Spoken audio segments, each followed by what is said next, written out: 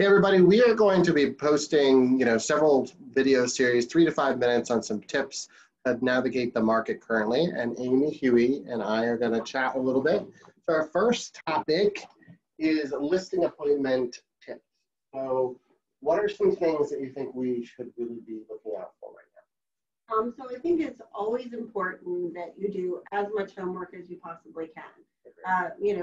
Sometimes you can gather information from the MLS, but one of the things that a lot of people probably undervalue is when you have the opportunity to literally ride through the neighborhood, drive by the house, see if you can gather information just that way. Curb appeal, you see the house next door and it doesn't look as nice. Yes, it's not that your property or the property you're listing, but it does impact price probably, right? Absolutely, because the more information you have that can help you overcome obstacles, the better off you are. Because you have no idea also what's behind the four walls, but if you see things on the outside that are concerned, you're already kind of preparing yourself mentally. Well done. Yep. Tip number one is drive the neighborhood.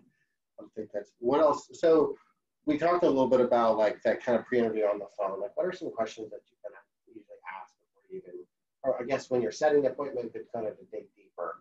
Yes. So anytime that I can, and they allow me the opportunity to ask some questions, I gather, are you motivated to sell? So I might say, do you have to sell, or did you see a house that you're interested in? How quickly do you need to move? And look at the obstacles that could be preventing them from selling, or what's driving that. So I kind of know when I go into it a little bit about their mindset.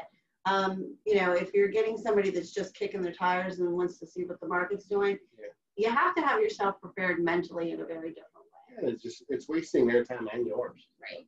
Awesome. Well, those are great tips. So drop by the neighborhood, do a deep dive, maybe a pre-interview phone. So that's it for this version, and we'll be on track for the next one. Bye, guys.